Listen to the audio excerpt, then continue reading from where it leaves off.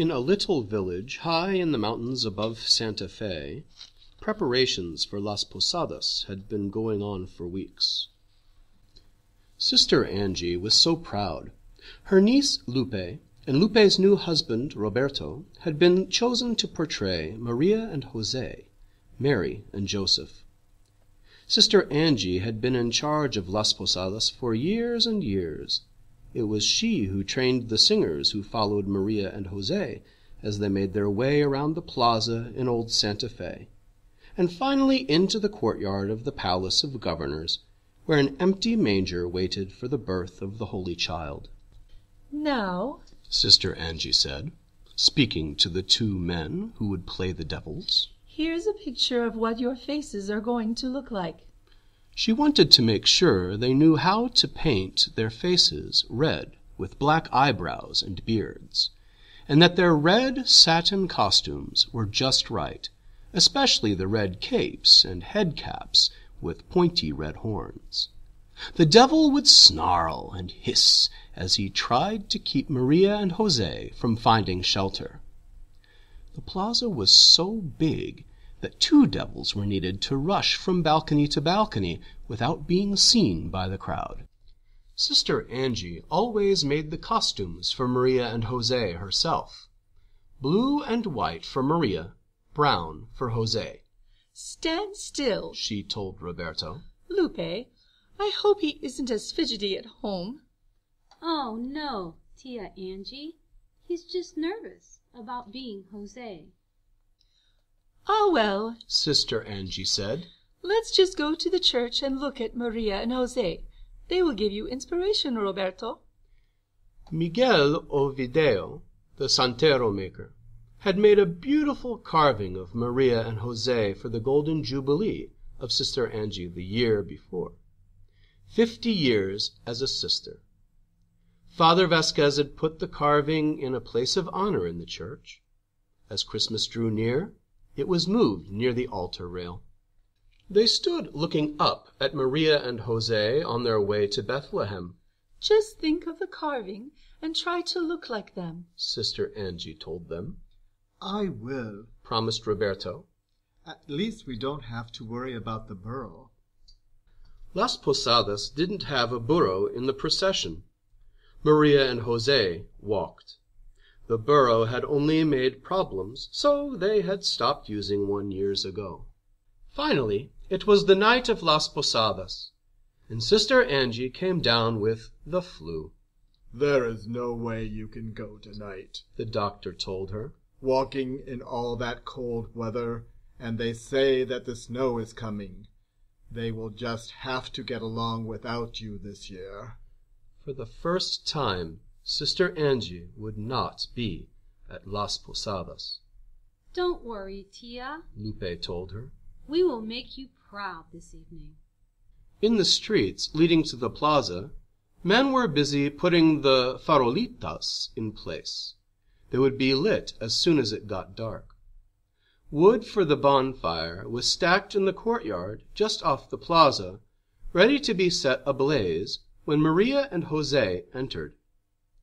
"Well," one of the men said, "it looks as if it will be a white Christmas. Snow is on the way." Even as he spoke, flakes drifted down. "But a little snow never stops Las Posadas."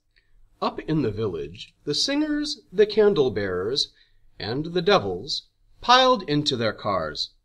They wanted to get down the mountain before the snow, which was beginning to fall heavily. "Do you have the music?" "Where's my guitar?" "Wait, I forgot my gloves and earmuffs." "I'm so nervous." "It's a good thing you're not Maria. You'd faint." Me. I hope my voice is loud enough. I've never sung the devil before." It was the same every year. Sister Angie looked out of her window. Yes, she wiped away a tear as she saw Roberto's old pickup pull up outside. Lupe and Roberto got out and rang the doorbell.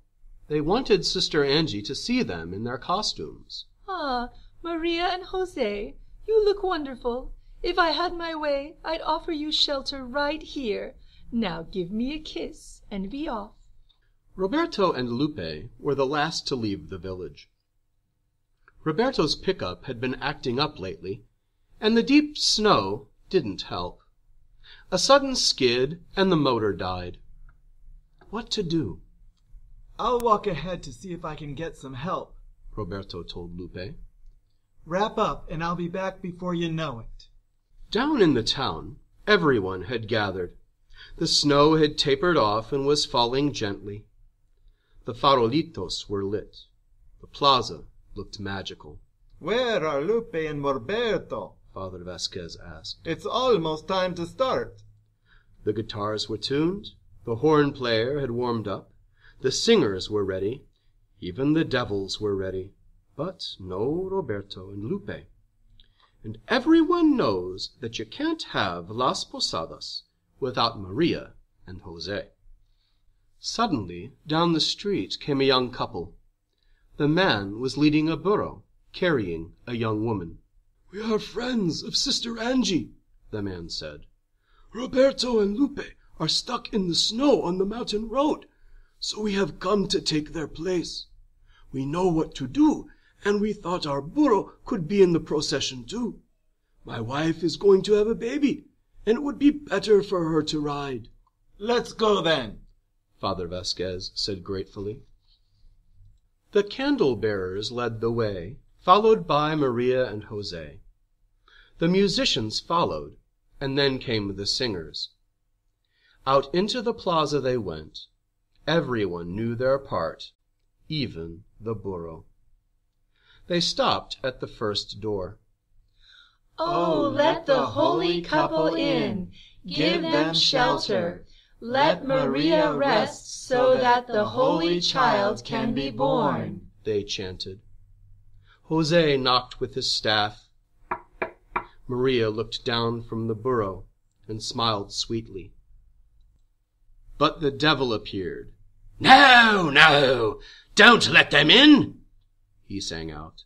"Look at them! How poor, how wretched! They have no money." The crowd booed and shouted. The procession moved on, knocking on one door after another. Sometimes the devil popped out at them, and the crowd booed even louder. Sometimes they knocked, and no one answered. It was one of the most beautiful Las Posadas ever held.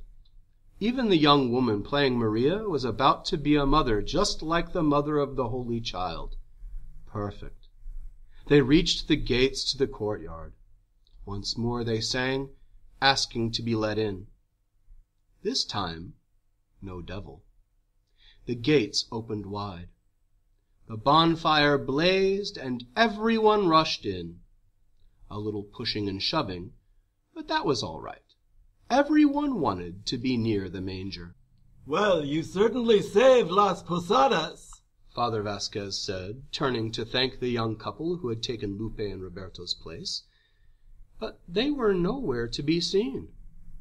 Maybe they didn't know that they were to sit in the special place near the empty manger.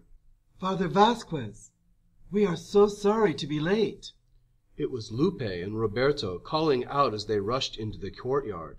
Did we ruin everything? No, no, Father Vasquez said. Sister Angie's friends were here. They led the procession, but now I can't find them. Go quickly and sit by the manger. What friends? Lupe whispered to Roberto. Sister Angie woke with a start. Las Posadas would be over. Everyone would be having their hot chocolate and cookies. The villagers would be back in an hour or two.